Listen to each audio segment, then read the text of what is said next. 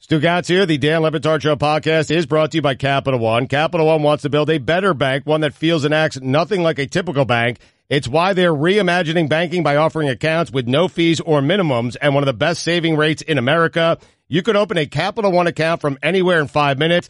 That's banking reimagined. Capital One, what's in your wallet? Capital One, N.A. Message and data rates may apply. When did it become okay for men to be lazier, softer, fatter? We need to bring the men of this country back to greatness. And it's easier than ever with Ageless Male Max, a patent-pending formula with an ingredient that helps boost your total testosterone, promoting greater increases in muscle size and twice the reduction of body fat percentage than exercise alone. Plus, an amazing 64% increase in nitric oxide, which can be handy in the gym and in the bedroom. Take your manhood to the max by trying your first 30-day bottle free. Just pay shipping and handling. Not 10 days, not 15 days, but a full 30-day supply free when you text the word LIFT to 797979. Finally, a formula that boosts total testosterone. If your results with Ageless Male Max are too intense, please decrease use. For your free bottle, text LIFT to 797979. Text LIFT to 797979. This is the Dan Le Batard Show with the Stugotz podcast. This just happened. This happens around here a lot. Mike Ryan shouted in one room that Patino's on the offensive, a vampire's on the loose. Daytime hours in New York, making the media rounds, doing so aggressively. And as he's doing this, Stugotz is yelling at his computer, give me Djokovic Nadal Sunday. I dare you. I won't watch football. And then there's a pause, and he's like, I'm lying. I will watch football. Yep. And it was a conversation he was totally having with himself. It's not a conversation he was having. He was daring tennis to give him Djokovic and Nadal. He said, I dare you. I won't watch football. Actually, I'm a liar. Yep, I'm admitting my lies right after they come out of my mouth now. It's a new thing for me. But here's what I will do, because we're all waiting around for Nadal and Djokovic. That's the match everyone wants to see on Sunday, U.S. Open final. What I will do is I will split the screen and the volume, this is big, right? The volume will be on Djokovic and Nadal. How about that? The volume.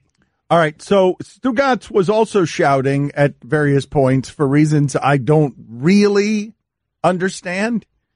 Nadal's left arm, Dan. Nadal's left arm. Now, I know that that's a mutated arm. If you look at pictures of Nadal's left arm versus his right arm, one of them is that of the Incredible Hulk. The other is just a normal man's bronze arm. He's got a thigh for an arm. And Stugotz was saying that Nadal's left arm belongs in the Body Part Hall of Fame in sports. Would it go there above a pitcher? Like, if you got to go left arm, you're putting it ahead of Steve Carlton or Sandy Koufax? There is no left arm that is going into that Body Part Hall of Fame before Rafael Nadal's. Not a single one. There's an arm division, like an arm room in this Body Part Hall of Fame, and it's named after Rafael Nadal. That's it. Why don't baseball pitchers do what Nadal does? Why don't we see baseball pitchers with, like, much stronger arms than their weak arm? Get on that, pitchers. I love that question posed to Stugotz, and Stugotz on the radio shrugs both of his shoulders. Doesn't give you anything in the way of audio. You really stumped him with the question. Nadal, go ahead and Google it. It's funny, but what else are we putting in the Body Part Hall of Fame? Where else are we going here? Stugotz was already putting Saquon Barkley's thighs in the Body Part Hall of Fame. I got his thighs in the Hall of Fame. I have Brian Baldinger's finger in the Body Part Hall of Fame. Yeah, those thighs are attached to Larry Fitzgerald's butt.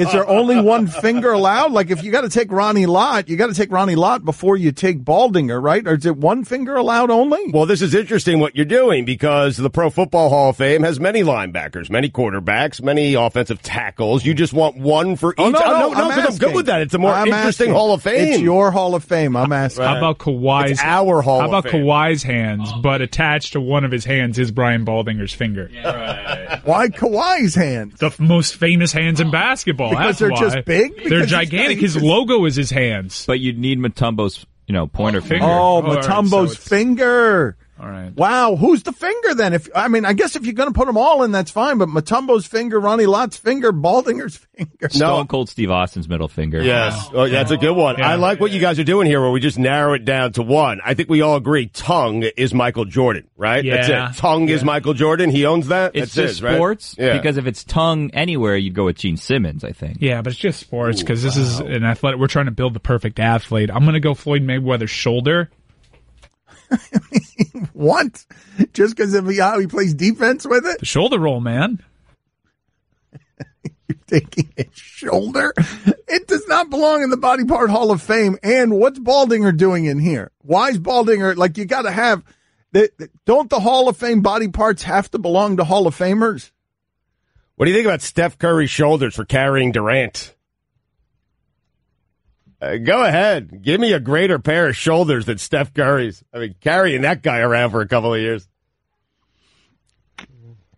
What makes him shout at his computer, give me the Nadal Djokovic, I dare you, I won't watch football Sunday, I'm lying. Like, why do all those taunts have to be spoken out loud?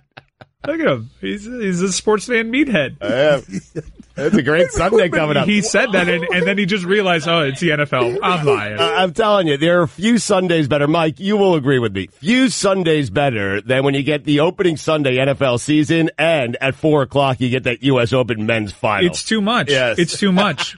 Because I'm all excited because the Browns are undefeated. My team are undefeated heading into a season. I want to watch all the football because you miss football so much right now, and you want to go all out. And then you realize after 1 week why it is that you need some balance in your life. But I don't want the U.S. Open men's final on the same time as the football kickoff week. I don't need it. Don't need it. Too much. Make it Monday. Make it Tuesday night. I don't think a lot of people care about that one. I don't think football is losing any viewership to the U.S. Open. But it's losing me. It's losing part of my attention span. Thankfully, I got the double-decker TV set up. Right. But Nadal Djokovic won't get the sound because I don't need the sound for tennis. I can figure out what's happening. Oh, I need the sound for tennis, man. I need to hear the grunts. I need to hear the ball off the racket, the ball off that hard court. I need the sounds for tennis. Don't need it so much for football. First world problems here with these TVs. Oh, I'm telling you, it's not that big of an investment. Get yourself the double-decker TV setup, people. How do you watch sports without it, honestly? And for the NFL season, you're absolutely going to need the sound on because who's going to explain to you what a tackle is? I'm curious. Is it true that Willie Taggart on Sunday was wearing a whistle around his neck? Oh, the Monday night game? Yes, excuse me, the Al Monday Golden night like? game. Well, no, Al Golden wore a tie. He didn't wear a whistle. I thought he wore a whistle with the tie. No. No? No, you but first of all, can we find out if it's true? Was Willie Taggart wearing a whistle on the sidelines during the game where they got throttled by Virginia Tech, and Florida State had as disappointing an opening weekend as any team in the country? I'm checking on it. What I can guarantee you is that Willie Taggart is on the hot seat. I mean, that's it. One game. Yeah. Of course, one game. I mean, geez, it was a disaster. Minus 7 yards in the third quarter. Stugotz is right. The guy that hired him is already gone. He'd replace Oliver Luck, so he's already on the hot seat after one game. And yes, I have confirmed there is a whistle around Willie Taggart's neck from the Monday night throttling they received at the hands of Virginia Tech. Why? He's a coach. But Coaches wear whistles. See how fast he gets flagged for something if he's out there blowing that thing. Like, that's strictly a hood ornament he was wearing. I mean, you can't have that. You can't have that. Those two things combined. You're the coach who comes out of the gate for FSU historic program that way, and also you're wearing a whistle around your neck when there is no chance that you will blow it, Coach. Manning's forehead. Which Manning? Hey, Peyton. Yeah. And then you need Eli's lips. Or just general face. Eli's face. Eli's face can't be in the Hall of Fame. Oh, it's the funnest face in sports. Is it? I thought it was Jay Cutler's face. I thought Jay Cutler's face was the funnest in sports. Strahan's teeth. What? Now, wait a minute. What are we Elway's gums. No, LeBron's hairline. Oh. I don't even know what you guys are doing anymore. Body part Hall of Fame. You're playing a different game than the one I was playing. I know Taggart spent Monday night blowing it, but this is ridiculous. What? ESPN. What? I heard you. Support for the Dan Le Batard Show podcast comes from our friends at Rocket Mortgage by Quicken Loans. Let's talk about buying a home for a minute. Because of rising interest rates, there's a lot of unpredictability when it comes to buying a home these days. It's causing a lot of anxiety and stress for a lot of people. Well, our friends at Quicken Loans are doing something about that. They're calling it the power buying process. Here's how it works. Quicken Loans will verify your income, your assets, and credit in less than 24 hours to give you a verified approval. That gives you the strength of a cash buyer. Then once you're verified, you qualify for their all-new exclusive Rate Shield approval. This is very cool here. First, they'll lock your rate up for 90 days while you shop. Now, here's the best part. If rates go up, your rates stay the same. But if rates go down, your rate also drops. Either way, you win. It's the kind of thinking you'd expect from America's largest mortgage lender. To get started, simple. Go to rocketmortgage.com/Stugotz. Rate Shield approval. Only valid on certain 30-year purchase transactions. Additional conditions or exclusions may apply based on Quicken Loans data in comparison to public data records. Equal housing lender. Licensed in all 50 states. NMLSconsumeraccess.org number 3030. Dan Le Batard. So during the break, Stugotz is just staring at the television, and he says to Adrian Wojnarowski, who should probably go without saying, isn't someone who can hear what he's saying because he's on television. He's not in the room. Mm-hmm. Stugotz looks at the TV and says, Woj, that's a nice shirt and jacket combo. Stugotz. I'm crazy. This is the Dan Le Batard Show with the Stugotz on ESPN Radio. We'll get to what Terry Bradshaw had to say again about Mike Tomlin. Terry Bradshaw's won a lot of championships. He represents the face and balding head of Steelers championship glory. And he doesn't have much use for Mike Tomlin as a coach. Says so publicly, which is not something you see very often from a guy who's a broadcaster taking out a coach that way in his city. And I really don't know what to do with the Steelers in this regard, Stugotz. I don't know whether they're overachievers or underachievers because they've got one of the best receivers I've ever seen. They've got one of the best running backs I've ever seen. They've got a quarterback we all know to be very good who's a multiple-time champion, even though he's on the decline. So why does that team keep going up against New England and never winning? Because you know New England, if they had those players, would beat you with them. Right. But Antonio Brown, they made him. Antonio Brown wasn't a high draft pick. No, Antonio Brown wasn't somebody who was viewed as a great wide receiver coming out of school with great skills. Le'Veon Bell's a second-round pick. Ben Roethlisberger is a middle of the first-round pick. They built those guys into what they are. Do they get credit for that, or are they underachievers because of that? Because rare is the team that has that threesome as its skill position set. Like there is no better threesome. That's the best there is. It's pretty. Yeah, I think it's probably the best of the NFL. I guess it depends on your perspective and your history, right? Like Jet fans would sign up for Tomlin right now. The last 10 years, they've won a Super Bowl, been to another Super Bowl. His record is 116-60, man. Yes, that's right. I mean, 116-60. That's right. But what is the legacy of the Steelers, though? What is it?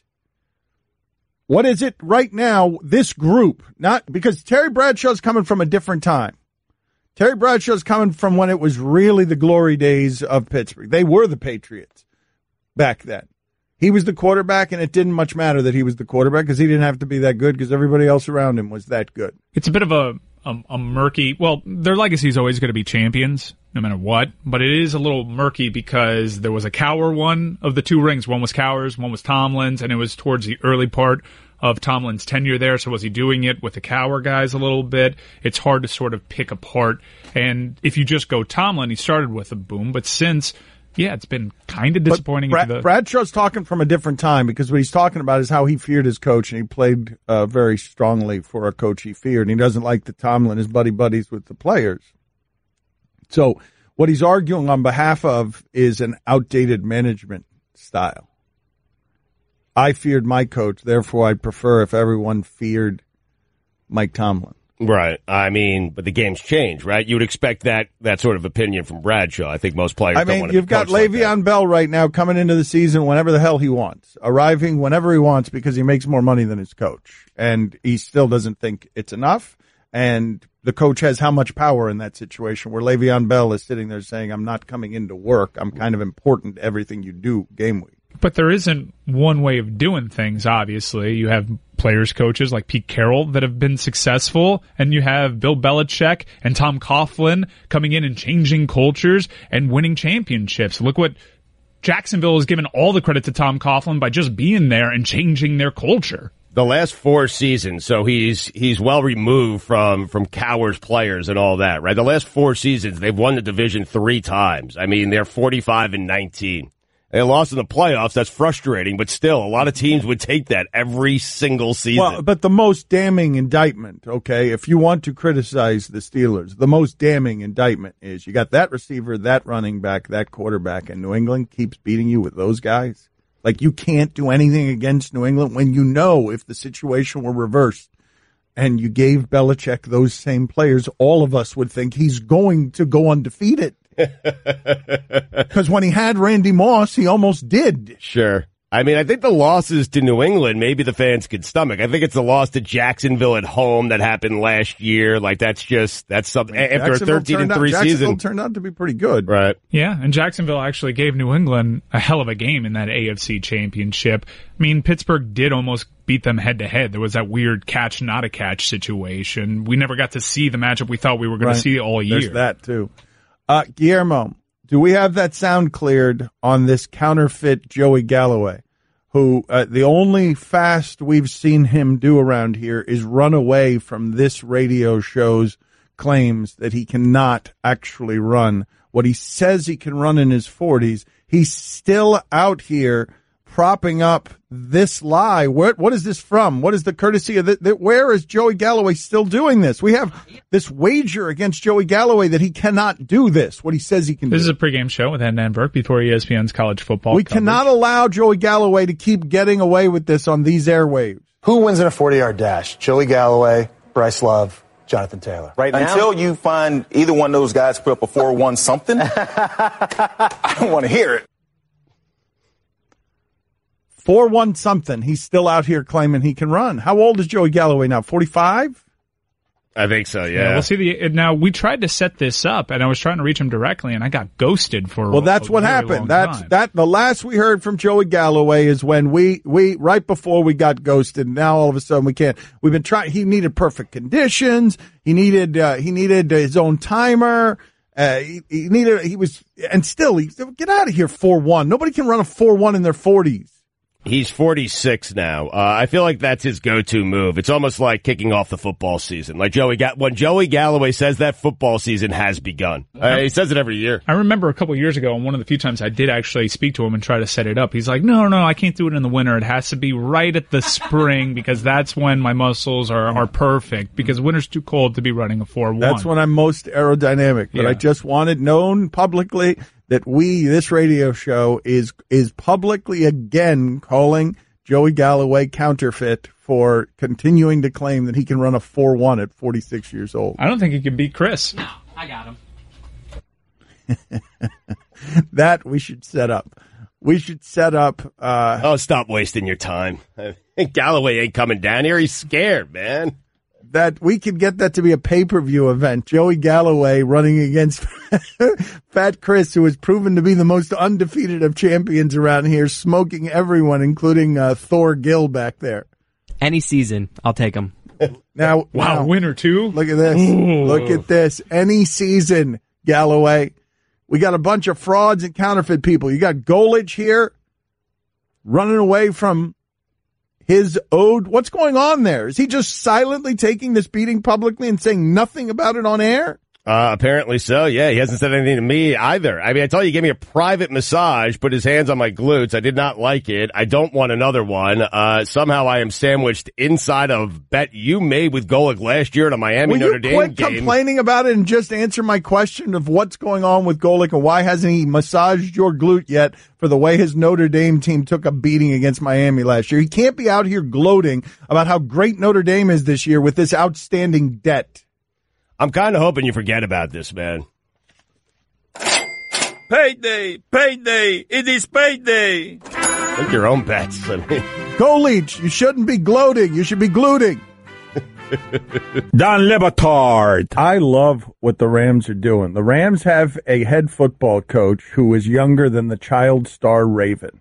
Stugotz. What are you doing? What are you doing, Guillermo? Why are you making the face? What are you doing? You've been using that child star Raven line. First off, her name's Raven Simone, and she's getting to the point that you should stop using that. But this is my point, that the coach of the Rams is a child star. Why are you guys making faces? Give me a better reference than that. Drew Barrymore? Give me no, come on, man. Drew Barrymore's damn near my age. No. It's not really. This is the Don Le Batard Show with the Stugotz on ESPN Radio. We have high potential for disaster in about 24 hours.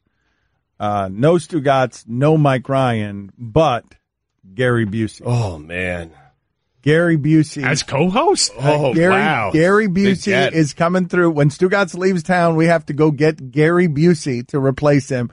Guillermo, why have you been laughing? I mean, the last 10 years of public Gary Busey have been amazing to watch. Why are you laughing back there, Guillermo? Well, his book is Buseyism's Bible. Basic Instructions Before Leaving Earth, which some would say Gary Busey left Earth a while ago. Yeah.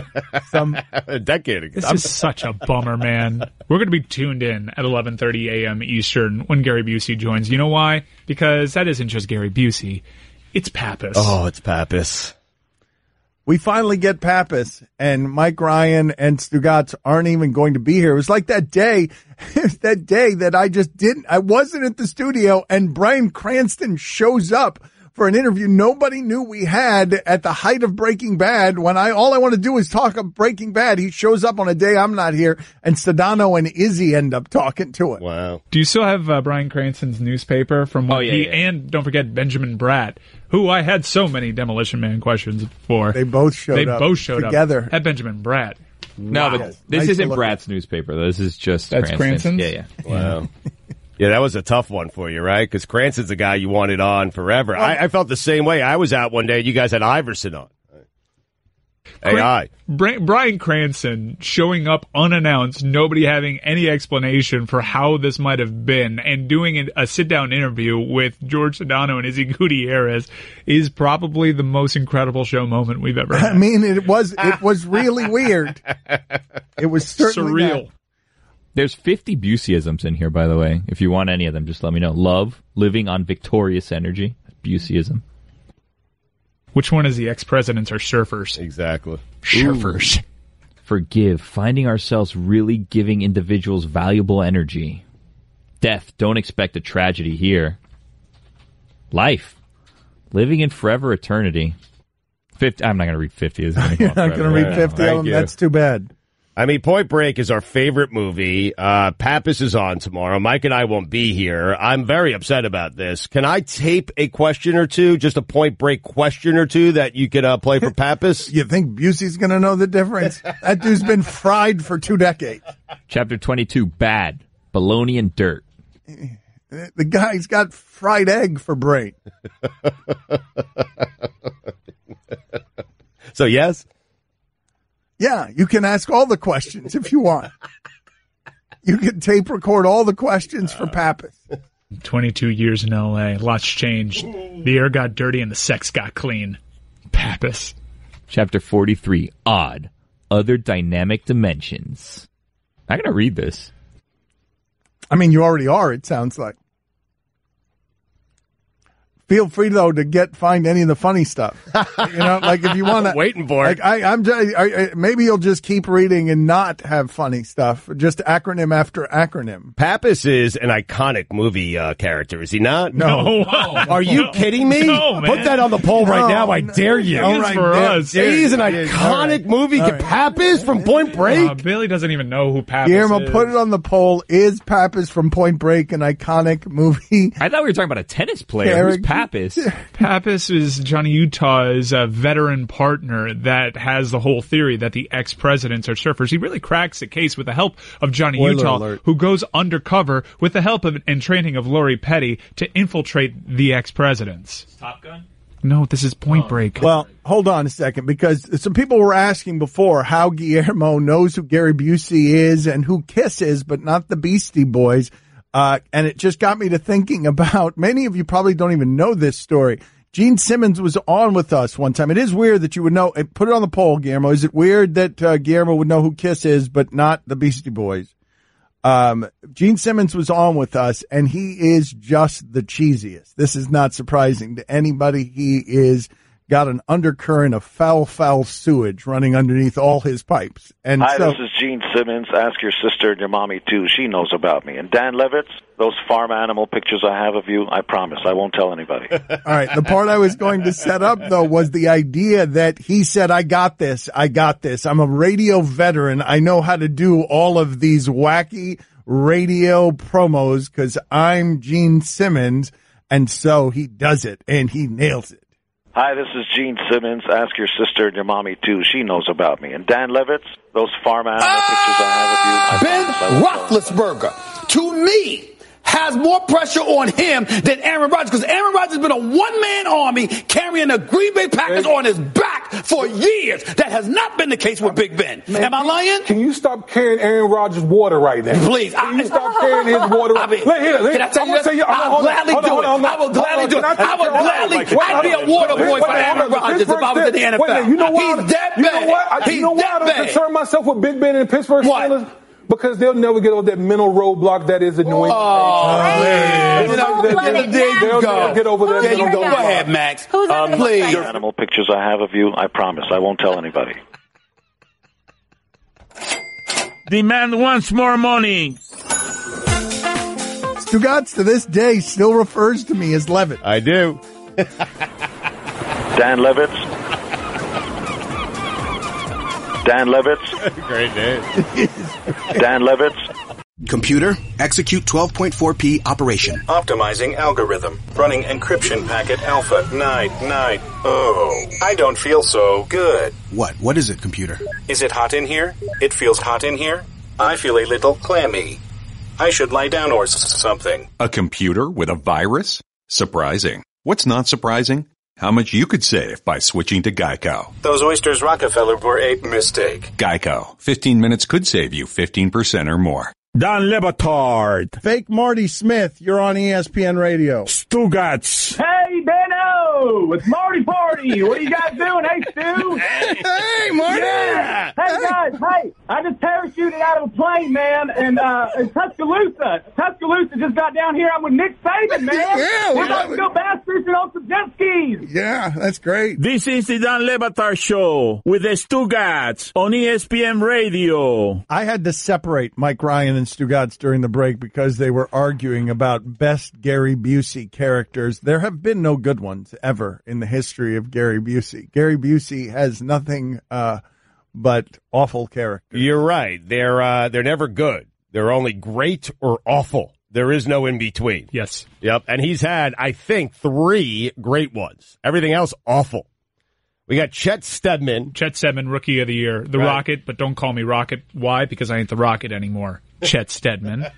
We have Angelo Pappas. And this kind of hurts the guy in third place right now for me because I don't know his name, even though I love Lethal Weapon. He was a bad guy in Lethal Weapon. Do you know his name, Roy? Mr. Joshua. You're so good. Oh, wow. That's why you're the best. Wow. That is why you're the best. You got there so fast with Mr. Joshua, and you're the only person in the world who could have done that. I salute you, Roy Bellamy, for this useless information that you have assembled that only make appearances one every 4 or 5 years here on the show. Yeah, it's not useless today, now is it? You think Gary Busey would have known that? I'm going to ask him tomorrow because I bet you he doesn't. Like, we could ask him things about his own career. This is going to go off the rails. This is going to be, it's been a while since we've had one of these. At one of these just uncomfortable interviews where going in it's going to be a train wreck, and so we're just going to sit around staring at each other as we sink into the sewage, all of us together. Because I saw him the other day on one of these business channels, and he is what? Yes, he is spewing all sorts of positivity and light. Stock advice, or well, he's selling his book. He'll look, man. Him and Patino are wandering the streets of New York right now, selling books. They're going to bump into each other, and I don't know which one of them's crazier. Like, they're going to run into each other, and it's going to be the two Spider-Men pointing at each other. It's Gary Busey and Patino. You're a vampire. No, you're a vampire. What are you doing out in the light? Patino said on Get Up this morning, he told Greeny he's done coaching. This century. Yeah. Maybe next century he'll make a return to coaching. He will. I love that on Get Up they had under his name 2013 Basketball Hall of Famer Rick Pitino. Right? It's funny, man. It is funny. That is rich, man. It is. Mike, can you tell me, I need to understand something here because I am getting increasingly frustrated with sales around here. Because I wanted to do Tim Legler's Halloween. I wanted to do a remote from Tim Legler's house on Halloween. We gave sales how much time to sell it to a candy sponsor or something like. Please help me here because I don't know what the rules are here, but I'm getting frustrated because again, our marching band to nowhere marches to nowhere. We've had months to plan the idea of a remote at Tim Legler's house, almost a year, really. Yeah. We started planning for this in March, really having conversations and trying to get it sponsored because right now it's a budgetary concern flying the entire show out there to Tim Legler's house. Here's the good news. Tim Legler is in. All the parties are in except for the people that have to pay for it. Well, who do I need to fire up in sales here or fire in sales here to get some of this done? Because the bald guy in sales is gone now.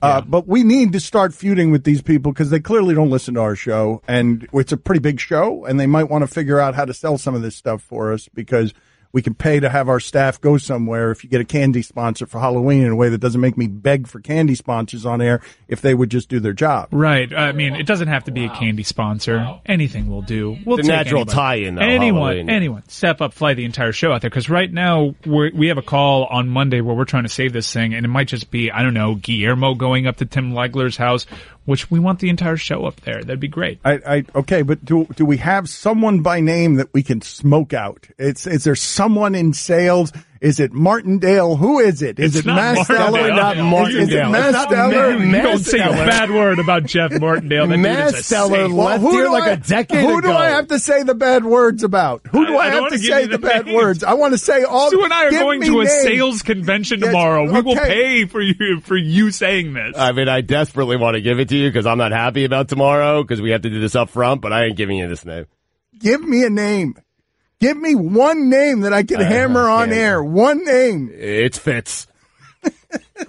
Stugotz here. The Dan Le Batard Show podcast is brought to you by Capital One. Capital One wants to build a better bank, one that feels and acts nothing like a typical bank. It's why they're reimagining banking by offering accounts with no fees or minimums and one of the best saving rates in America. You can open a Capital One account from anywhere in 5 minutes. That's banking reimagined. Capital One, what's in your wallet? Capital One, N.A. Message and data rates may apply. When did it become okay for men to be lazier, softer, fatter? We need to bring the men of this country back to greatness. And it's easier than ever with Ageless Male Max, a patent-pending formula with an ingredient that helps boost your total testosterone, promoting greater increases in muscle size and twice the reduction of body fat percentage than exercise alone. Plus, an amazing 64% increase in nitric oxide, which can be handy in the gym and in the bedroom. Take your manhood to the max by trying your first 30-day bottle free. Just pay shipping and handling. Not 10 days, not 15 days, but a full 30-day supply free when you text the word LIFT to $79.79.79. Finally, a formula that boosts total testosterone. If your results with Ageless Male Max are too intense, please decrease use. For your free bottle, text LIFT to $79.79.79. Text LIFT to $79.79.79. All right, so Colin Kaepernick, you may have heard.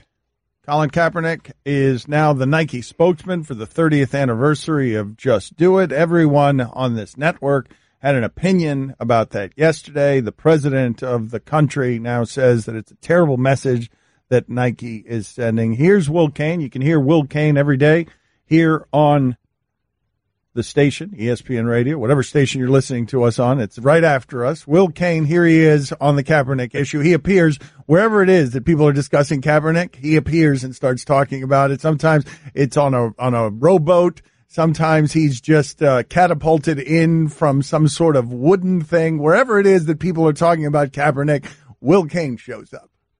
With this endorsement, with this sponsorship, Colin Kaepernick has gotten paid by Nike for the cause he's been the front man for. Nike is going to get paid on the back of an issue that meant more than selling shoes. And everybody in the entire line now, because Nike wanted this, different than In-N-Out, different than Chick-fil-A, Nike wanted this. Nike is profiteering off what was a serious issue. Nike has capitalized, monetized your true believer thoughts. Nike is the only person here who's intent on business and getting paid. That's where your social issues sit today in 2018. But it's still an important issue. Whether Nike decides to commercialize it or not, it can still be an important issue, even as a sneaker campaign might feel like it cheapens it. But let's get more Will Cain here. You can hear him every day after our show. I don't work up the level of outrage of the people out there obviously burning their Nikes on social media, or even those that are upset about it. I'm not upset about it. Not upset about Nike, not upset about Kaepernick. The only thing I would say is this. The idea that Kaepernick sacrificed everything, that to me was a misstep. That's a message that could upset people. And that a message, understandably, people be like, really? Becoming the spokesman for Nike? Getting a multi-million-dollar endorsement campaign with Nike? Giving up a pro football career? That's sacrificing everything? I understand people to go, please, put that in context. Even on these issues, look at guys. You don't have to do the military thing. You don't have to talk about the people who've given up their life. You can even talk about the people who gave up in the fight for civil rights. Much more than the everything it's insinuated Colin Kaepernick gave up. It's just a little much to say Colin Kaepernick sacrificed everything. After Stephen A's show, that's a fun. Well, we'll hear from Stephen A. on this issue because if Kaepernick is being discussed somewhere, he sometimes will arrive as well by bumper car or by rocket ship or by transportation out of Syracuse from the Syracuse football locker room. Stephen A. Smith can also be heard after our show, and he had opinions on Colin Kaepernick. We're not aware that Kaepernick knew it would sacrifice everything because he didn't announce to the world what he was doing. He just took a knee. And the local and national media ignored it for weeks. And then after he was asked, he told them why he was taking the knee. But even after that, he was still on the roster. He was still playing. And when he left, he opted out of his own contract. Kaepernick wasn't aware it would cost him everything. There was no plan here. Why you think the Players Coalition got their own plan, but Kaepernick, Eric Davis and others, in terms of teammates, have their own other vision? There's no orchestrated, devised plan here. There's never been. He meant Eric Reed. Yeah, you can't hear both after our show. That's impossible. They don't do a show together. It's Stephen A. after us. Will Cain does 3 to 6. We're not on a radio station. We're on a radio network. Well, but they do a show together, though, and that show is First Take. Right, but Dan had said both those guys' shows were on after our show here on the radio station. They are both after ours. Yeah, but not directly after hours. I mean, Will Cain, you got to sit through 2 hours of Stephen A. Smith before you get to Will Cain. That's all. I'm not certain if you knew the lineup. That's all I'm saying. Yeah, I'm just but one is directly after us, right? And then the other one's directly after that one. Yeah, that is correct. Yes. Yep. Stephen A. first, and then Will Cain is second. That is right. Let's hear some more from Stephen A. Smith on how Nike has hijacked this story. Everybody's sitting up there and they're saying, Nike, ahead of the curve. Nike, on the right side of history. Nike. Well, bravo, Nike. Congratulations for being so damn obvious. Here's my question to Nike. Where the hell have you been? 2 years For the last 2 years, you have been paying Colin Kaepernick. Where were the advertisements? Where was the marketing? Where were the T-shirts and the shoes? Where was that at? Where were those merchandise? What was going on? You were a bit late to the party. And so now that Nike has jumped on the bandwagon, essentially hijacking the issue themselves, we're going to find ourselves talking about what Nike did instead of what Colin Kaepernick supposedly intended. So hijack it sooner is the point. If you're going to hijack this story, do it a couple of years earlier. I think everything that's being said there is largely true, and I think that Nike got a return on its investment yesterday, even as the stock price dropped, just by everyone talking about this. Their investors are not happy. Nike investors are not happy because of that news and the drop that came with it. All sneaker companies went down yesterday, and again, we will repeat that Adidas and Puma were talking about doing this before Nike decided to re-up with him. They were talking about whether there was been money to be had here. And again, we continue to criticize both the messengers and the way that the message is being diluted here because it becomes about something else. We're now arguing about Nike. We're now arguing about whether it cheapens it slightly or by degrees. But a sponsor that is one of the NFL's biggest, and we know the NFL cares about that. We don't know that the NFL cares about this issue actually. We know that the NFL cares about its sponsors. One of its biggest is Nike, and one of its biggest did this without consulting the league that it knows it must have infuriated with this. And now the next question becomes, these ads going to be running during games? Are these ads going to be running during football games to remind people that a quarterback has been almost literally blacklisted? That's going to be interesting to see. Does the NFL have the power to not air those commercials during the game? I don't know how that works. I don't know the answer to that question, but I've seen the reports, though, that the NFL was not informed of this, and that becomes the first giant company to say, okay, we don't mind those presidential Twitter hands. We'll take everybody in the NFL, the guys running this tough guy sport, all of them are afraid of the president of the United States sticking his beak in their business, literally in their business. None of them want that. And Jerry Jones has said so in sworn testimony. But Nike doesn't mind. And it can be both. Nike can get involved in this fight, and Nike can also profit off of getting involved in this fight. We keep making this mistake of making these companies moral arbiters for us. Nike's in the money-making business, and if you read some of the stuff about this in terms of how they do marketing strategy and the timing of this announcement in terms of where their quarter year ends and where it is that their advertising starts, this is systematic. They didn't just decide yesterday, hey, right before the NFL season, a week before, let's drop this on Goodell. They didn't just decide that one day. Like, everything Nike does is touched by a lot of hands. And they're better at it than almost anyone in sports. Almost anyone across sports, they're better at selling their stuff. You think that they just did this by some sort of accident? Important conversation. I'm glad we're having it.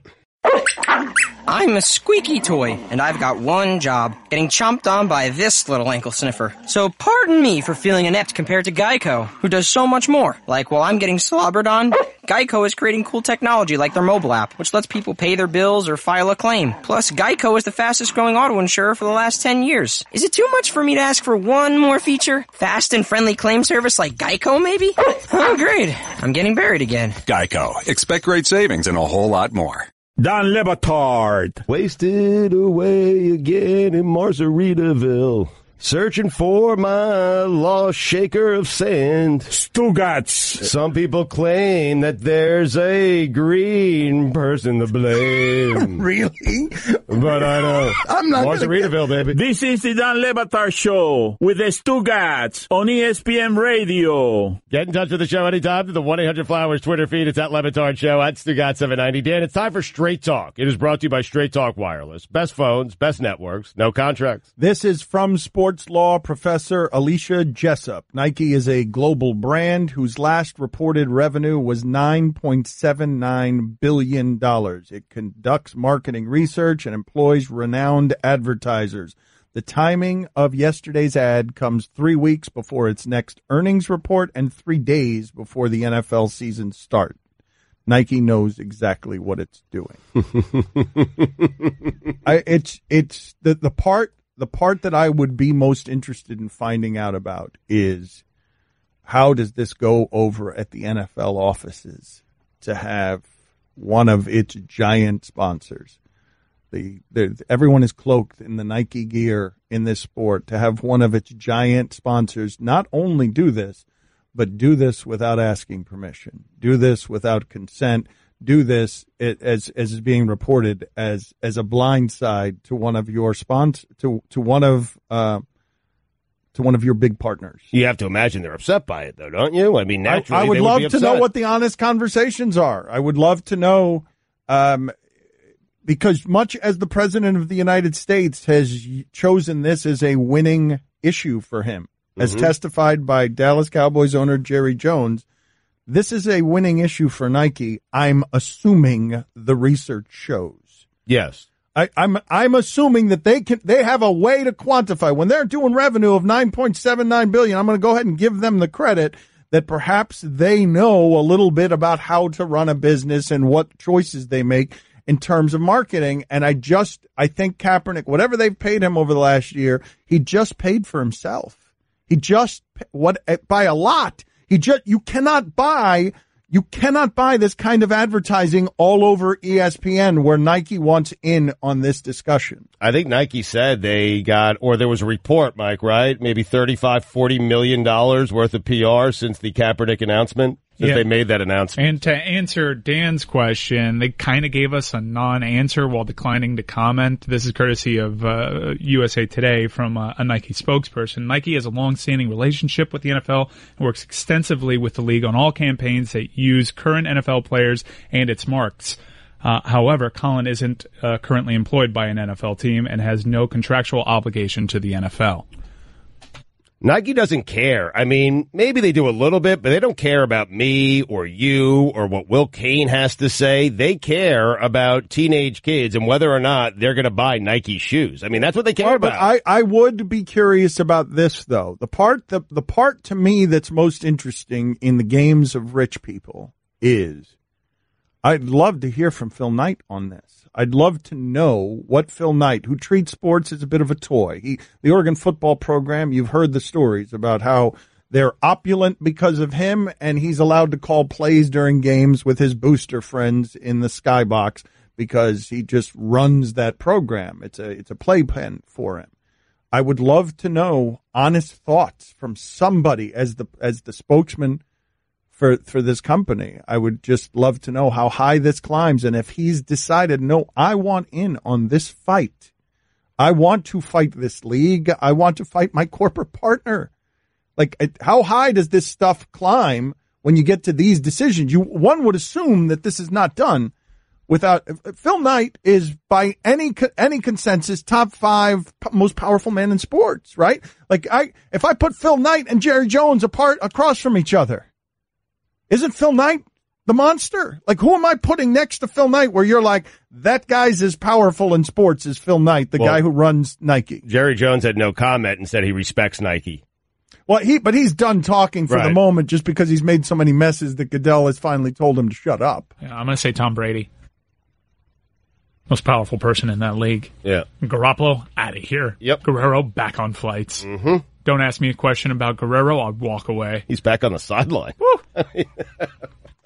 Allison, do we have any chance of getting Phil Knight on here? We requested him. He passed today. He passed tomorrow. Well, he passed yesterday. No one's heard from Phil Knight on this. Nike has people that they pay lots of money to go out and put out official statements. But on this one, wouldn't you imagine, I don't know what kind of delegator he is, but on this one, this is not something that crosses the CEO's desk and ends up in anyone's face before he has said yes. Correct? Oh, Phil Knight's very involved. One has to assume that this is not something that you're just delegating to your people.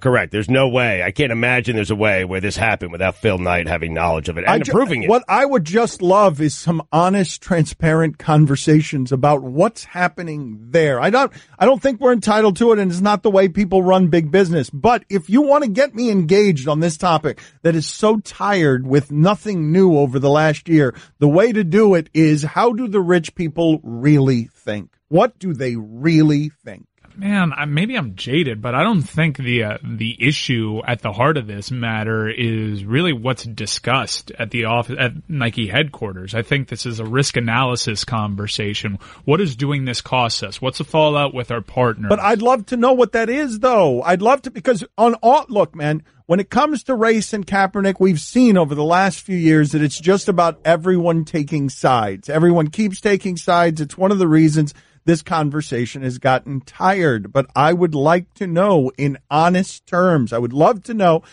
can it be both? Is Nike making a marketing decision and also some sort of principled stand by specifically doing this week? It's the open of the season. Their partner does not want this talked about. And the only reason it's being talked about is because Nike made it talked about. We were not going to be talking about this week. But it seems like you're engaged because you've been talking about it for a half hour. But it's an important conversation. I'm glad we're having it. Don Le Batard. Why do people still use yellow highlighters, pink highlighters, purple highlighters, blue highlighters, green highlighters, orange highlighters? Why are people using yellow highlighters? Marlins fans, this is our year! Another one! I love DJ Khaled. He's so dope!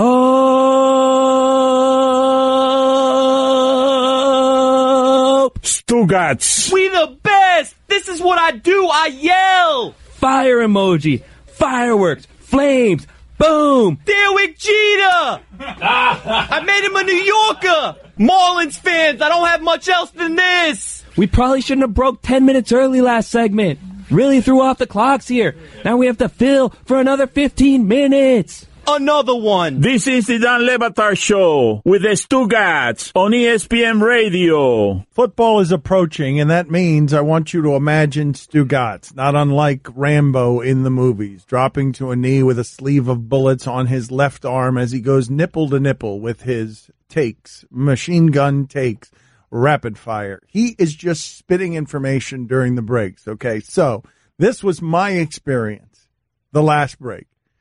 Go ahead and rat-a-tat-tat the things that you are firing at me because you are just consuming information nonstop as football approaches.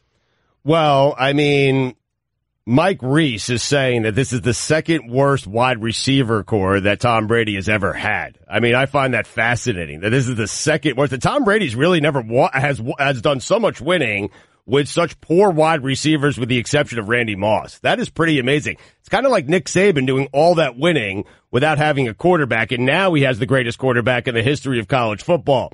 So there's that, and then there's Bill Barnwell, who wrote a piece explaining how every team in the NFL could win the Super Bowl and how they do it and what their percentages are of doing it. And he grouped them in category. Mike, you have a chance. What? you have a chance. Now, it's a 0.1% chance, but you have a shot. Mike Ryan is a Browns fan, has been since his childhood when his abuelita at the dollar store, the only dishes that were left were Cleveland Browns dishes. Yeah. Oh, man, I'm hurting.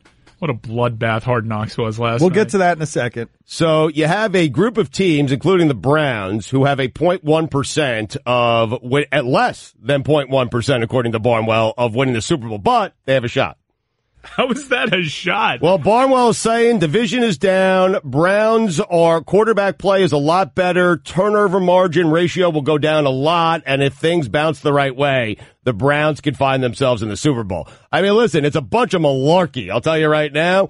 But anyone who's going to sit here and tell me my Jets have a chance and they're in that less than 0.1% category, I am all in. So the Jets have a less than 0.1% chance of winning the Super Bowl along with the Bills. Now the Dolphins, for, our Miami fans down here, they have a 0.2% chance of winning a Super Bowl. Yeah, they're in that group. Yeah, they're in that group. Yeah. Acing it. And Landry. They're the only one in that group. Only one in the 0.2% group. That makes sense. Yep. Then you skip up to 0.3%, and that's where you have the Giants and the Redskins. How about that?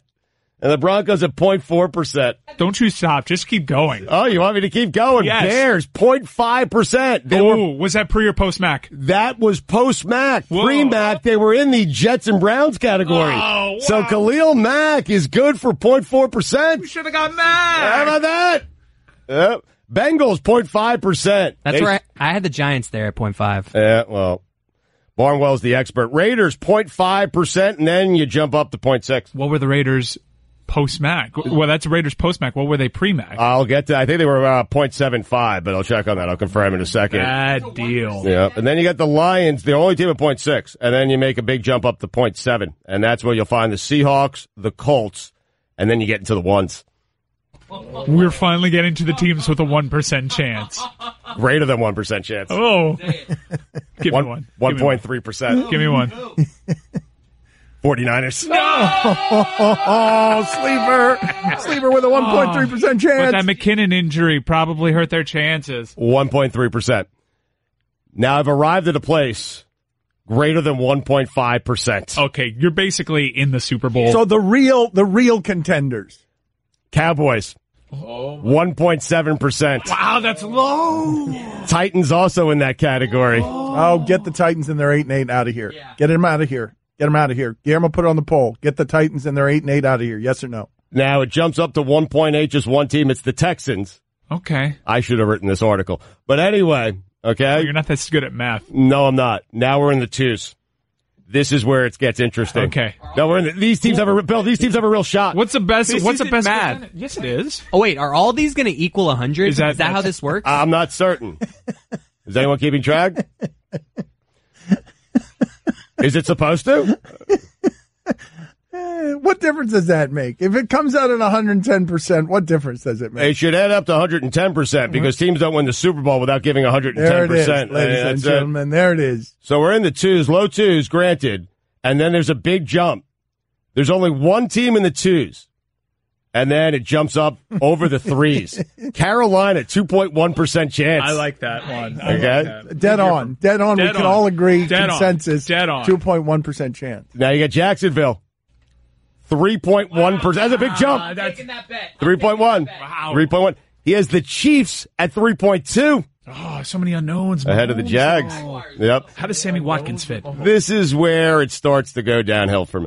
Really? Barnwell says the Ravens have a 3.5% chance of winning a Super Bowl. Oh, no. That defense pins its ears back. Ooh, okay. Yeah. No, he's a loon. He's a loon for saying the Ravens are that high. So then what happens here is, you have the Chargers at 3.7, and then you just skip the 4s, skip the 5s, you jump right to the 6s. What? Yeah. Is this the highest percentage chance? This is the Falcons at 6.2%, 8th highest percentage chance. 6.5 Saints. Wow. I'm going to jump up here, okay? Okay. To the top 3. Okay.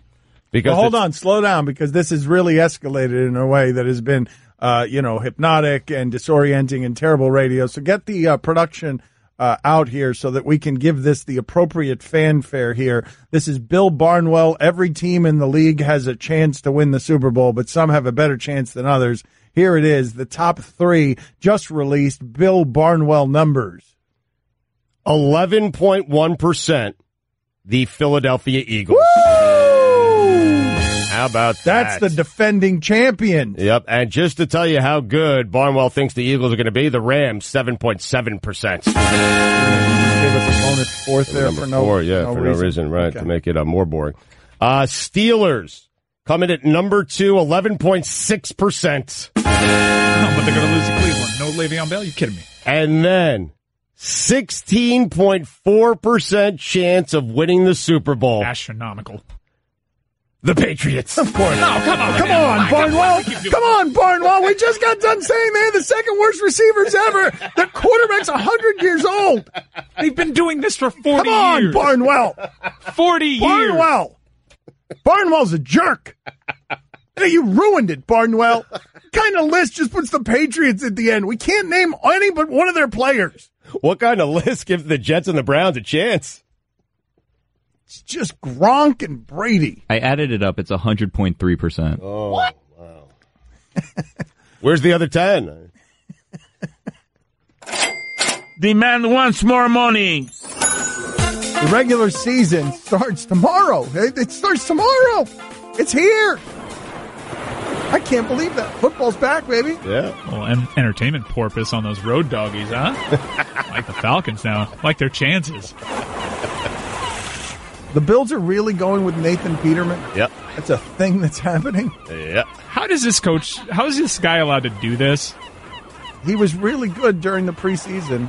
0.1% chance. I mean, they got rid of Taylor. Took him to the playoffs. This seems crazy to me. I know, but this is where the Bills are, right? They can't possibly trust either one of their quarterbacks because it's Josh Allen and this guy, Peterman. But they trust Nathan Peterman not at all, but more than Josh Allen. I was reading they don't trust their offensive line, so they don't want the rookie to get hurt behind that offensive line, so they just throw out Peterman. I got to be honest with you. I believe no one in the Bills organization trusts each other. And I believe all of that is earned. Put that on the bowl, please. Does anyone in the Bills organization trust any other Bill?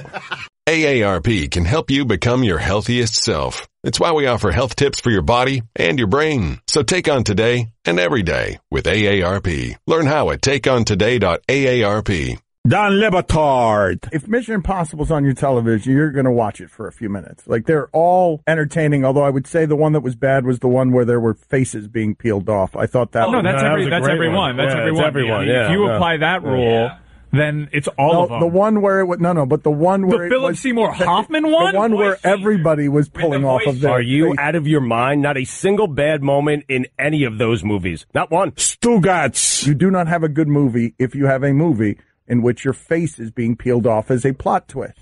Did you not like The Mask? Did you not like The Mask? That was when swing was coming back. Did you not like The Mask? Do you not like Tex Avery? Do you not like Cameron Diaz? This is the Don Le Batard Show with the Stugotz on ESPN Radio. I don't say this just because NFL Films and because Hard Knocks can slickly package just about anything. The Browns are interesting. I understand that they're a laughing stock because they've won one game in 2 years, but some things about this Browns team are different, and I do not believe they will be laughable this year. One of the things is they have their best quarterback in how many years? Is it 20 years? They're going to get competent quarterback play that doesn't have a lot of turnovers in it. Myles Garrett looks like the second coming of Khalil Mack. Like he's unblockable. He's not someone who it's Aaron Donald, Khalil Mack, and it looks like Myles Garrett, someone who is simply not blockable. And they've got the most interesting skill position player in the game in terms of a wild card where if he's healthy and playing for you in 14 games, he will lead the league in receiving, even if Brandon Whedon is his quarterback. But you have no idea from quarter to quarter whether you can trust him. That's high praise for Jarvis Landry. I mean, easily their best quarterback, right? Since Bernie Kosar. And I don't know which quarterback you're talking about because we got two of them now. So excited. We have players. I mean, I know it sounds like a lot, but there are good players on the field. It's amazing to see good people at football. It's not something I see. I'd like to be clear. If we agree that this is the best quarterback situation they've had since Bernie Kosar last played quarterback for the Browns in 1993. I mean, Butch had a difficult decision between Tim Couch and Kelly Holcomb. And yes, you may want to laugh at that, but Kelly Holcomb had the most outstanding playoff performance in NFL history up until that point, and Tim Couch led them to the playoffs. Is Tyrod Taylor really the best Browns quarterback in a quarter century? The quarterback that the Bills didn't want so they could try out the Peterman experiment. The quarterback they don't want is the best Browns quarterback in a quarter of a century? Well, how are we doing this? Is it by reputation, by just how good they are right now? Well, I mean, Vinny Testaverde was the quarterback in 94 and 95, but he wasn't very good. It was the tail end of his career. He's solid. I mean, Jeff Garcia had a reputation before he came to town and ruined it. Right. The audience would not dispute what I'm saying, right? The Browns are interesting. I mean, I think they're super interesting. All 4 of their preseason games were nationally televised on either NFL Network or Fox. Hard Knocks was a superb season, and I'm not just saying that because I'm a Browns fan. I think the general feedback on that was it was an outstanding season for that show. They have 2 of the more dynamic, evil offense and defensive coordinators you've ever seen. What they're doing is crazy.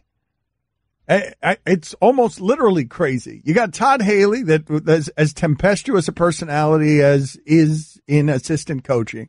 And then you got Greg Williams, who was basically wearing a disguise for a whole year on the sidelines as he slinked back into the game. He dyed his whole face. I'm going to be so crushed if they can't beat Pittsburgh without Le'Veon Bell. Well, is Le'Veon Bell not coming in? Because I thought Pouncey said he was guaranteeing that he'd be in today. Me there. Dude, I would sit him in fantasy. Let's just say that. Would you? But last season he came in about this time, didn't he? He just sort of showed up. A couple of practices, not even. I got Le'Veon Bell on alert right now. Yeah. I mean, he shows up right now. Does he start, though? Wait a minute. You guys believe that he's going to cost himself $1 million a game or $900,000 a game, but beginning on Sunday? I don't know what to believe. This dude seems pretty principled. We'll ask Adam Schefter when he joins us in a half hour. And also, that Cowboys offer for Earl Thomas appears to have been upped. What is that, a radio tease you just did? Yeah. Well, tell us who upped They're it. up to a second round. Whoa! Schefter in a half hour. What kind of teases are those? Stugotz here. The Dan Le Batard Show podcast is brought to you by Capital One. Capital One wants to build a better bank, one that feels and acts nothing like a typical bank. It's why they're reimagining banking by offering accounts with no fees or minimums and one of the best saving rates in America. You could open a Capital One account from anywhere in 5 minutes. That's banking reimagined. Capital One, what's in your wallet? Capital One, N.A. Hello, everybody. You're looking live at Fansville, a college football utopia. Fansville. Where the rivers flow with ice-cold Dr. Pepper. Delicious. Where every day is Saturday, and everyone's a fan. Even babies. Fan babies. And the seasons never change, because the only season is college football season. Get a taste of Fansville this fall during a college football game near you. Dr. Pepper, the official drink of Fansville. Grab some today. Mike, can we go Suey montage winners here? Can we announce all of the winners from our Sueys? All right, we will do that in the next in this segment after Stugotz is done updating you on sports news. ESPN Radio is presented by Progressive Insurance. Guest on the Dan Le Batard Show appear via the Shell Pennzoil Performance Line. Adam Schefter going to be here in a half hour, 12:30 Eastern. Here's your Sports Center update. The American Gaming Association says a fully mature U.S. sports gambling market could be worth $2.3 billion annually to the NFL. Doc Rivers says that it bothers him that his former players, Ray Allen, Rajon Rondo, Paul Pierce, and Kevin Garnett, can't get along. And finally, Chrissy Teigen projectile vomited during her daughter's school orientation. Not at home? Not a problem. Because now you can get pizza delivery to over 150,000 unexpected outdoor locations like parks, beaches, and more with Domino's Hotspots. Visit Domino's.com for details on Domino's Hotspots. For all the latest headlines and information, tune in the Sports Center on ESPN Radio all throughout the day. Mike, all at once, we're going to play them one after another. So are there any giant surprises here?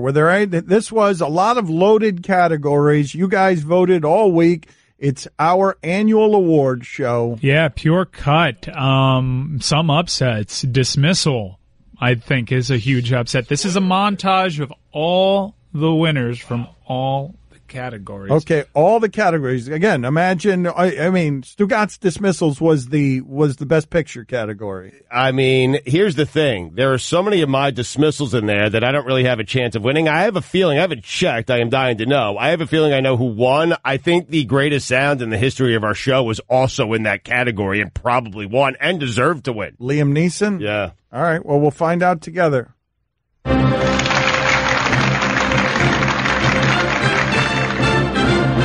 And now, your 2018 Suey Award winners. Best Revelation, Tim Kirchin's bizarre dream about shooting free throws. I have a recurring nightmare 3-4 times a year that I'm at the free throw line and I'm shooting a free throw, and instead of shooting a basketball, I'm shooting a winter coat.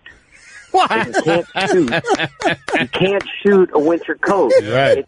It opens up and you shoot an air ball every time. Wow. That is a recurring nightmare that I have. Best story. Dan's awkward interaction with doctor during testicular ultrasound. So yesterday, I have to have a testicular ultrasound. Bear of a man explains to me what I have to do. And what I have to do is I have to get on my back on a slab, throw my legs up in the air. Yeah, I need to cup my package with my left hand. Again, legs up in the air on my back. As I'm on this table on my back, and it's being explained that the gel is very cold and it's going to take about 6 or 7 minutes, and there's going to be a wand, an ultrasound wand that is waved over, the ultrasounded areas. As all of this is being explained to me, I'm there on my back just shaking my head like, how has my life arrived here? I'm saying to myself as I'm doing this, it can't get worse than this. It simply can't. This is the worst thing to ever happen to me. He looks me straight in the eye for the first time. And I'm in this position before the wand and the gel, and here we go. We're about to get started. And he says, I am such a big fan of your TV and radio shows.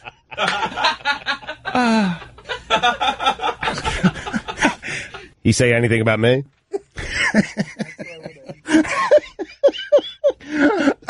Yes, actually, which is how we ended up in the next 7 minutes of conversation, where at various points he's laughing because I'm yelling at him about all of this, right?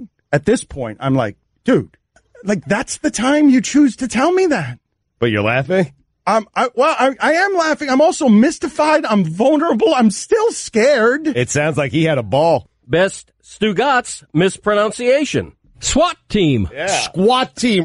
Uncomfortable moment. The entire Rob Manfred interview. I think you cared more about that $1.2 billion asking price than you did about the fans of South Florida. Yeah, well, can I tell you something? You actually have no idea what I care about and don't care about. The fact of the matter is a competitive club in each one of our 30 markets is my foremost concern. All right, we got to go. I'm sorry, Commissioner. We're 10 minutes past time. Thank you I appreciate you being respectful. Thank you, sir. All right, bye. Best prediction. Dan would take Roy Hibbert over Tim Duncan. You got a 7-game series against the Heat that you've got to win tomorrow. I'm giving you the entire league to pick players from. Who's your first pick? I would say Tim Duncan. You need a big because obviously Miami. No. Yeah. I can't believe you took Duncan over Hibbert. Like, what are you talking about? Stay strong, Steven. I would take Tim Duncan. Yeah, me too. Over Hibbert? Yep. Best laugh. Mina Kimes. Worst mistake. Dan thought former Utah Jazz coach Frank Layden was dead. Who the hell's a happy coach? Is there such a thing as a happy coach? How about Frank Layden?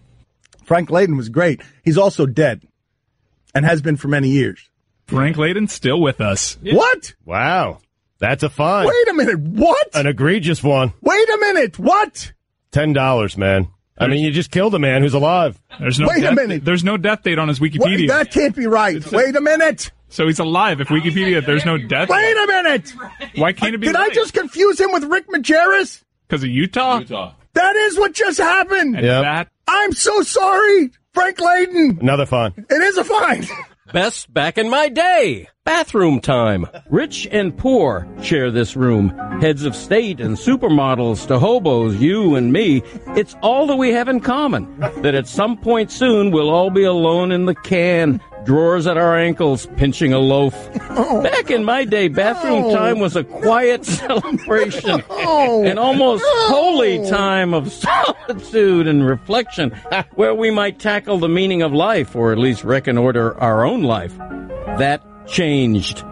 The communion of the commode has been usurped by the smartphone, from which we are powerless to untether. You wouldn't be caught on your phone in church or during dinner, so why on earth would you desecrate the sanctum of the toilet, that most sacred of rooms where your day's most intimate business is done? Folks, ditch the smartphone and get back to you time in that most essential of rooms. Feel a kinship with the world as you flush and reach for the spray and understand that somewhere Warren Buffett and Rihanna are doing the same thing, though likely in different rooms. Best limited fake. Chris Cody's fake Dr. Phil. Dr. Phil was a middle linebacker for Tulsa. That's not true. Please tell me that can't be true. What are you doing? You're offsides. I hope you have more left in your tank. Is that all you've got? Is that all? Do you have anything left? Now that's encroachment. Are there any other football terms? He needs funny phrases. Somebody give him funny phrases. Bail him out. I love a good squib kick. Squib kick is an excellent phrase. Squib kick. Do you have anything else in your arsenal? Also love a good pooch punt. Yeah, pooch is good. Yes. What else do you have in your comedic word arsenal? Is there anything else to squeeze from this? Sit hut, flea flicker. Yeah. Epic sound of the year. Billy calls the first pitch of the 2018 MLB season. Jose Ureña standing at the back of the mound. He reaches down. He's rubbing some dirt and rosin on his hand. And here we go. All right. And the windup and the pitch. Oh, God, a home run on the first pitch of the game. Oh, my God. Welcome, Derek Jeter. And that concludes our Marlins coverage for the season. Best musical performance. Mina Kimes' DMX. X gotta give it to you. Sorry. No, try it again. Hold on. You got 5 seconds. You got 5 seconds. If you got anything better, hurry up. X gotta give it to you. Best dismissal. Liam Neeson dismisses taking a pay cut, courtesy of the AP. There's a lot of discussion about it and a lot of healthy and necessary discussion about it because the disparity sometimes is disgraceful. How do you think we can move past that? We're starting, and it has to start, and it's starting with these extraordinary actresses and brave ladies, and we as men have got to be part of it. We started it, so we have to be part of the solution. So would you take a pay cut to kind of equal things out? No. Pay cut? No. That's gone too far.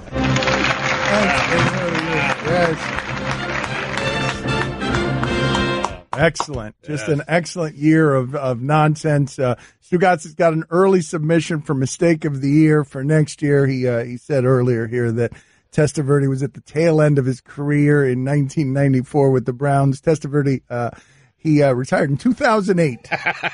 So 14 years after what Stugotz had pronounced was the tail end of Testaverde's career. Money. I mean, you go to play quarterback for the Browns, you usually don't make it out alive. I'm surprised by that. I still don't think Stugotz was inaccurate there. It was a tail end of a 50-year career. Yeah, put it on the poll. Was the tail end of Vinny Testaverde's career 14 years? I'm a squeaky toy, and I've got one job, getting chomped on by this little ankle sniffer. So pardon me for feeling inept compared to Geico, who does so much more. Like while I'm getting slobbered on, Geico is creating cool technology like their mobile app, which lets people pay their bills or file a claim. Plus, Geico is the fastest growing auto insurer for the last 10 years. Is it too much for me to ask for one more feature? Fast and friendly claim service like Geico, maybe? Oh, great. I'm getting buried again. Geico. Expect great savings and a whole lot more. Don Le Batard. The scam I was running in college is I'm a sophomore and I'm working for the Miami Herald. And by the tail end of my senior year, the Herald was always leaving me alone because they thought I had to finish schoolwork.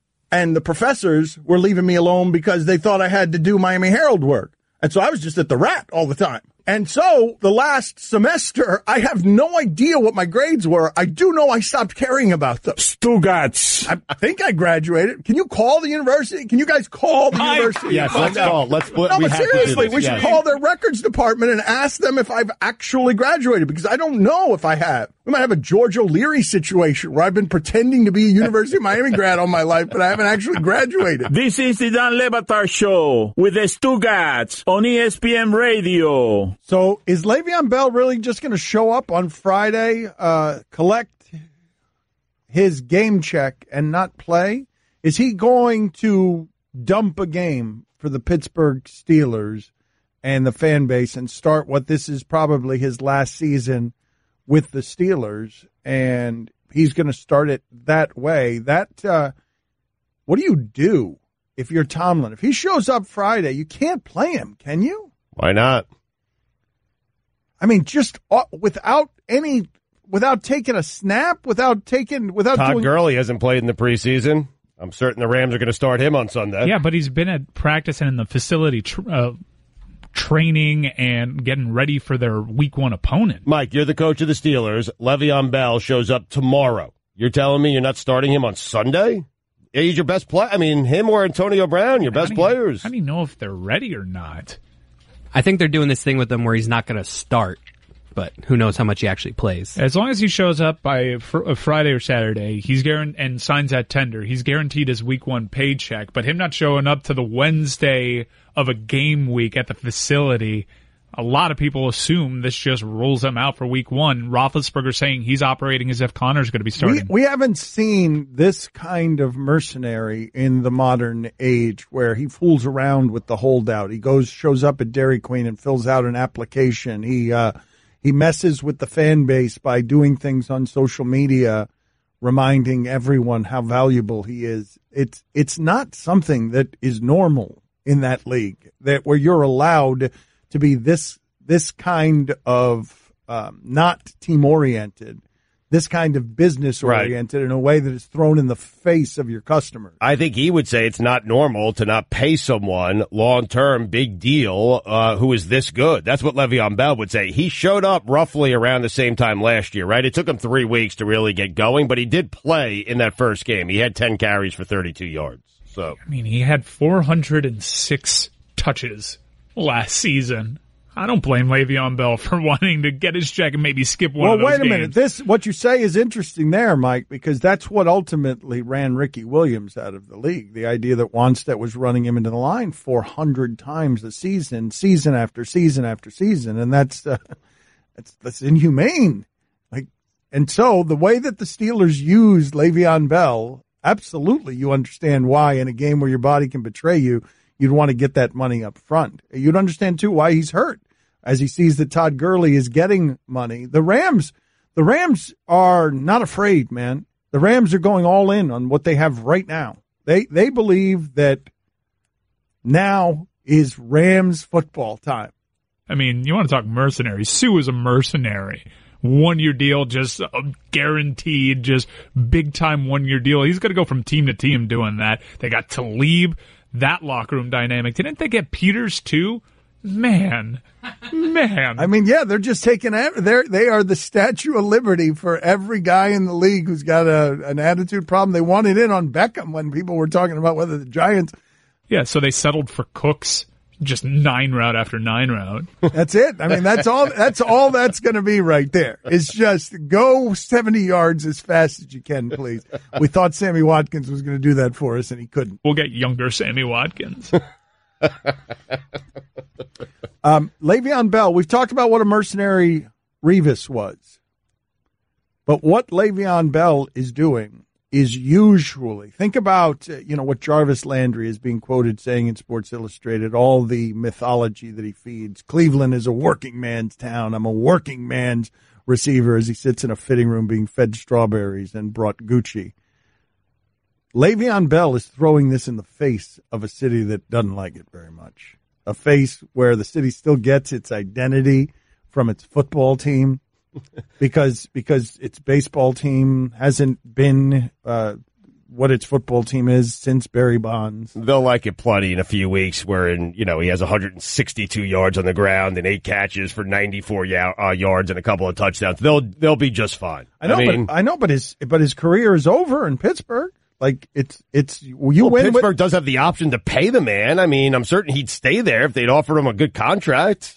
I mean, they would have done that already if they could have. Like, you've got to take care of your employees when they're unhappy and that kind of value. But look at what the Packers just did for Aaron Rodgers. That was almost an act of altruism. It's as close as football comes to being a .org. They had him locked up till he's 39 years old, and they just decided to pay him because they know it's fair. There were a lot of complaints from NFL players during the NBA offseason about how the NBA players get these guaranteed contracts. NFL since then has stepped up, and the game's biggest stars are getting big-time guaranteed contracts. And Bomani made this point on Twitter. Kirk Cousins, pioneer, a player compensation pioneer in getting that $90 million guaranteed. Guaranteed. And Le'Veon Bell is sitting there. You think Le'Veon Bell thinks Kirk Cousins is better than him at football? Mm-hmm. Yeah, that part's interesting. We'll talk about it. And the new book. We're going to take a serious turn here because Adam Schefter has written a serious book. We will talk with him about football and that book next. Don Le Batard. You are the best. And when I say the best, I mean the very worst and most evil. Stugotz. The worst. But this time, it's for real. Worst. This is the Don Le Batard Show with the Stugotz on ESPN Radio. ESPN Radio is presented by Progressive Insurance. Adam Schefter expected to join us here in just a minute on the Shell Pennzoil Performance Line. Here's your SportsCenter update. The American Gaming Association says a fully mature U.S. sports gambling market could be worth $2.3 billion annually to the NFL. Doc Rivers says that it bothers him that his former players, Ray Allen, Rajon Rondo, Paul Pierce, and Kevin Garnett, can't get along. Still a story, man. Jeez. Is Ray Allen going to the Hall of Fame? What's happening? That this is still, Doc Rivers just said this? For what reason? I mean, it's Rondo's fault. All of it. Everything. Okay, because it's what he thought. He said it because someone asked him, and it's what he thought.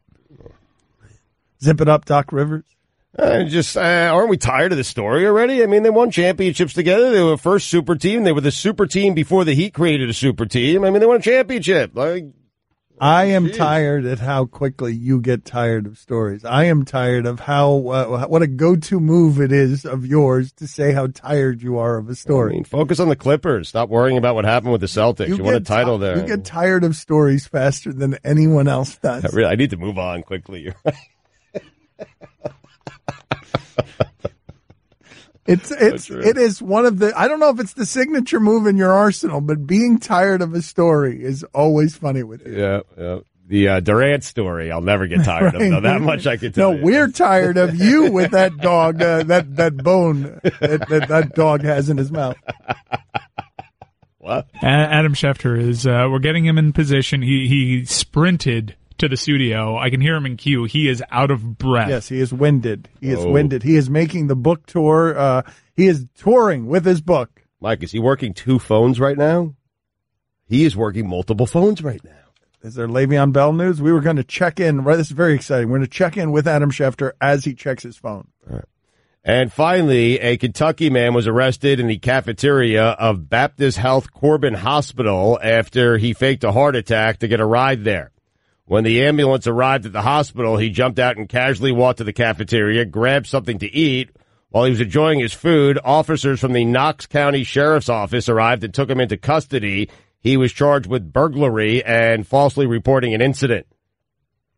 That's a heady play, man. I am so tired watching 30 seconds of Adam Schefter's life right now. He's just searching his phone, and he's searching his phone for nuggets. He just sprinted in here. Football season's days away, and this is what his life is going to be like until it starts. Just sprinting from place to place, hyperventilating, and waiting for nuggets of information.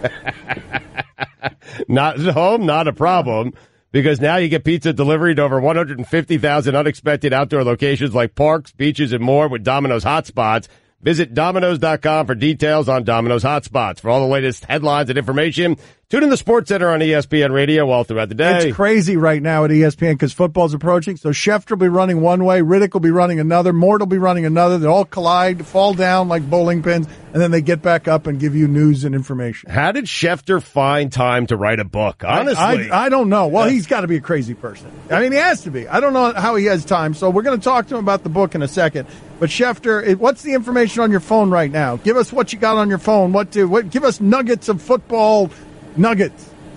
Well, Dan, I think the interesting thing is going on right now. Josina Anderson reported a short time ago. Earl Thomas is reporting to the Seahawks today. So that holdout is ending. Whoa. And a short time ago, I had said that the Dallas Cowboys recently had increased their offer within the last week for Earl Thomas to a second-round draft pick. The Seahawks said no, and the Seahawks want more in return for Earl Thomas. There's a school of thought here. Follow this. The Seahawks play at Denver this week in their opener. They play at Chicago in week 2. And Seattle's home opener is week 3 at home against Dallas. Do you think that you want to trade Earl Thomas to the team that you're opening up at home against? I guess for the right price you will. But maybe you want to wait till Monday after week 3 and then trade Earl Thomas to the Dallas Cowboys at that point in time. But am I right in understanding, Adam, that the Dallas Cowboys have bowed out? I don't know if they've bowed out. Look, people can say they've bowed out. Maybe they bowed out today. Does that mean that they've bowed out next week or the week after or when they suffer another safety injury? I would not put too much credence or stock into that right now, Stugotz. We'll see how it all unfolds going forward. Guillermo, can you look up for me the origins of the phrase bowing out? Like, why are we bowing while making our way out? Do we know? Does anyone know why we're saying that way? Don't you bow at the end of a play or some sort of performance and you're on the way out? Is that what bowing out is? That's my best guess. Schefter, you got a guess? Bowing out means you bow and then you're out. I know what it means, but where does it come from? Does it come from the theater? Where does jumbo shrimp come from, Dan? I don't know. Very fair question, man. I mean, the sea. Yes. Anyway, so Adam Schefter with us on ESPN Radio. We'll talk about his book in a second. What is the most likely scenario for Le'Veon Bell? Look, if he's not there today, why would he be there at all in week 1? And throughout the course of the spring, I've always maintained that this is a business decision for Le'Veon Bell, that he has to do what's best for him to get himself into March and into free agency to be healthy. The longer he stays away, I don't care about missing out on $855,000 a week when you're talking about a $60, $70 million contract that awaits you, the more he does to preserve his health, to prevent the number of touches that he would get, to prevent the wear and tear that inevitably would occur if he were on the Steelers roster. So last year, if you just look at history, he was there Monday and played 6 days later in the opener. This year, he wasn't there Monday. He's not there Tuesday. He's not there today. Why would you think he's coming in this week? I don't think he is. I'd be surprised if we see Le'Veon Bell play in week 1. And I think it becomes a week-to-week decision with him, analyzing when he feels ready to go in and rejoin his teammates. But he's been a franchise player the last 2 years with the franchise tag. The two sides have been unable to get that deal done. I think more and more in the NFL, we've seen the franchise tag be a divisive force between player and team. Players don't like it. And yes, the teams can use it, but they've used it as a weapon in many cases. And in this particular case, it hasn't helped the situation, and I don't think we see Le'Veon Bell in week 1. Can you give us your opinion, not what you've reported, but can you give us your opinion on everything that happened with the Raiders and Mac? You want my opinion? Yes. Yes. I think it's unfortunate that it came to that. That when you've got a player like that, that somehow you have to figure out a way to get it done. And my opinion is that John Gruden didn't like Khalil Mack enough to pay him that money, that the other teams were willing to pay him. He saw more value in the draft picks. And so he ultimately made a decision that he himself said he's going to be second guessed for from now until the cows come home. Whenever the cows come home. That could be the time when are the cows that will bow out of the jumbo shrimp or When are the cows coming home? When are they coming home? Jumbo shrimp come home, yeah. All right, very good. Let's talk about his book with him. Again, Adam Schefter. He's got a new memoir. It's The Man I Never Met. It's available now. You can also listen to the Adam Schefter podcast with new episodes weekly on the ESPN app or Apple Podcasts. It feels to me when I read some of the details of this story, Adam, that this is a bit of a love story. It's not just a memoir, that this is about your wife, this is about your family, this is about a man you never met. Well, it's about all those things, Dan. I think ultimately it's a tribute to my wife's late husband, Joe Mayo, who lost his life on 9/11. It's a tribute to my wife for the strength and determination that she showed to get through that while she was raising her then 15-month-old son, Devin. I think it's designed to pay tribute to them. It's also obviously a story about grief, but it's about hope. And it's heartbreaking, it's heartwarming. And yes, there is a love story in there. There's a lot in there. And it stemmed from a piece that we ran on ESPN on the opening day of the 2016 NFL season on the 15th anniversary of 9/11. And that piece that ran, and if you haven't seen it, I'd invite you to go Google it. That piece that ran generated more reaction than anything I've ever done in 28 years in the business. And so this book is the 200-page version, much more personal, much more detailed, of the 6-minute piece that ran on the 15th anniversary of 9/11. Was it difficult to get through for you, Adam? Was it difficult for you to get through this book? It had to be, right? It was hard in many ways. It was challenging to put a book like that together. Dan's always been a great writer. He knows that there are certain pieces that you write that are more complex and more delicate and more sensitive than others. And there can be nothing that is more delicate and sensitive than putting together a memoir about your wife's late husband and the life that she led and how she tried to get on, and talking about Joe's parents, Paula and George Mayo, and how they tried to pick up the pieces. And look, again, there are 3,000 stories from that day, more, about how it impacted everybody. And we're no different. Their story is certainly unique. It's heartbreaking, but there are a lot of them from that day. This story just happens to be ours. Where does this rank in terms of fulfilling work that you've done? Just in having completed it and being proud of what it is that you've completed. Well, Dan, there's nothing that I've ever written. I was in the newspaper business for 16 years. I've written 4 other books besides this. There's nothing that I've ever been a part of from a writing standpoint that I feel like I've ever been more proud of, if that means anything. The fulfillment comes, in all honesty, I hope a lot of people read it. I hope a lot of people are inspired and touched and moved by it. But the truth of the matter is, all that mattered to me was how Paula and George Mayo viewed the book about their son, and how Shari viewed the book about her husband, and how our son viewed the book. Now, 3 of the 4 have read it. Devin's a freshman at college, and he's too busy getting settled in and taking classes to read the book just yet. Hopefully he will, and I'm sure in time he'll learn plenty about his father. But again, Joe's parents loved the book. Shari loved the book, and the fact that they did, honestly, is more fulfilling than anything that anybody else could say to me. That's very cool. The Man I Never Met. You should check it out. Now that we've gotten out of that out of the way, though, and that's the serious stuff. Just Stugotz has a bone to pick with you. Stugotz is a bit enraged because he was asking me the other day how he sends you a tip. And then he sent you a tip, and soon thereafter, you reported the tip as fact, and he wanted a hat tip. He wanted credit. You gave him no credit. All I wanted on Twitter was, hockey assist from @Stugotz790, something like that. Like, I feel like I made a little contribution to that. I called you. I actually called you during the radio show. Right. He called to give you some information. Can we reveal what that information was? Are we allowed to reveal? Well, yeah. Do you want the full backstory? Listen. I mean this. When somebody from work calls me with tips, I'm never too proud to take information from anybody. I feel like I would like to be information wasteland. If anybody has any tips and they want to call me, I welcome all tips. Stugotz was one of 2 ESPN employees to call me on Thursday morning, I believe it was, right? Stugotz, was it the actual Friday morning? Thursday, the day before, It was right when the Aaron Donald stuff happened. It was the day of. I'm sorry, Adam. It was day of. Right. Okay, so, again, Look, listen, he thought of calling me. I'll just say this. I appreciate it. Stugotz, let me give you a big assist now for calling me and letting me know that you were being told that Aaron Donald was signing, and I appreciate that. Assist to you. Tremendous job on your part, Thank Stugotz. you. Would have appreciated it more that day and on Twitter, but I'll take it. I'll take it. However you're delivering it. Thank you, and congratulations on the book, Adam. We always appreciate you stopping by and giving us time. It's a book worth reading. It's a story worth telling. Thank you, sir. Thank you. Thanks, Adam. AARP can help you become your healthiest self. It's why we offer health tips for your body and your brain. So take on today and every day with AARP. Learn how at takeontoday.aarp. Don Le Batard. I would love to see you own a farm. What would you do on a for farm? the love of God. Mike, fix my farm. I would starve. I would lose weight. I wouldn't know what to do. Stugotz. Stand on a tractor. Imagine. Mike, milk my cow. Imagine. There can't be a worse farmer than me anywhere walking this planet. I think I'm a close second on that. I think everybody in the world would be better than me. This is the Don Le Batard Show with the Stugotz on ESPN Radio. Let's update the polls, Stugotz. Let's do that at your leisure. Okay. At Le Batard Show.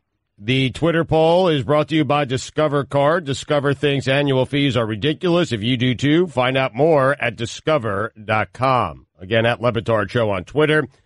Should Chris's friend Sia come on to give fantasy advice? So in the local hour, we've been doing things that mostly people dislike, and Chris suggested having his friend Sia come on to give fantasy advice for some reason. So we put it to the poll. Okay. This dude's good. He's been in a million fantasy leagues. He's missed the playoffs one time. He's a ringer. I have one. It's Inferno. I mean, I've offered Inferno to come on the air here and share his fantasy expertise. He said no. Nothing in the world I would want less than that. That's why he said no. I'm not joking. He said Le Batard doesn't want that, only you do. And I said, okay, we won't do it. 70% of the audience said yes to Sia, though. Is it weird that Guillermo knows who Kiss is but doesn't know who the Beastie Boys are? It is weird, man. It's not accurate. I said that they mean nothing to me. I didn't say I don't know who they are. I'm familiar with them. I've seen them. When you saw a picture of them, you didn't recognize them. You didn't know who they were. You said, who are these three old guys? I mean, you sent me like this little tiny fuzzy picture. It's three random guys with a Volkswagen thing around their neck. 87% of the audience said yes. Is that like a classic thing of theirs? Like that picture's a classic picture? No, but they are classic looking. Most people know what they look like. Like if you're looking at American pop culture, the Beastie Boys are people that most people would know, I think, in our audience, what those people look like. Bah. Okay, good one. Get the Titans out of here with 8-8. I mean, it was just a statement. It wasn't really a question. 89% of the audience said yes. We should have just left it up there without any yes or no. Just get them out of here, man. Get the Titans out of here. I don't know why I feel so strongly about this. They're just they're boring. They're just tepid. They're just a tepid franchise. Get them out of here. 89% said yes. I mean, does anyone in the Bills organization trust any other Bill? Great question. I mean, it's. We were talking about who the hell trusts Peterman, but they don't trust Peterman. They just trust him more than Josh Allen because none of the Bills trust each other. 92% of the audience said no. Which was Gary Busey's most iconic character? He's going to be on with us tomorrow, and it's sure to be a train wreck. Oh, man. It is 100% guaranteed. After everything you've said today, he may be joining us tomorrow. Your choices were Mr. Joshua, Pappas from Point Break, which should be the winner, Chet Stedman, and Self-Dancing with the Stars. Oh, it should also be Self and Entourage. He was great in Entourage. Yes, that's funny. 38% of the audience went with Chet Stedman. Pappas was last. You said Pappas was an iconic TV character. Yeah, he's not. He's not, evidently. Well, he might be. These other four could be too, yeah. It's a movie. How mad is Allison at me that I've apparently set fire to the Gary Busey interview? She's not been happy with you at all today on a number of different things. Oh, boy. I mean, you do it every day. This is my life. This is what it's like booking for you. You take everybody out. This is the classic first time Dan Aykroyd was on. Is Dan Aykroyd A-list? And then right before he comes on, and then the publicist is like, what are you doing? Discussing whether he's A-list. I spent my life saying sorry. Do you apologize more before or after guests are on? That's a good question. I don't even know anymore. It's so muddy. But what did I lose him on? Was it calling his brain a fried egg? I mean, which is so bad because he was in an accident and had, brain damage. I did not even know that. I did not know that. I thought that was all just Hollywood.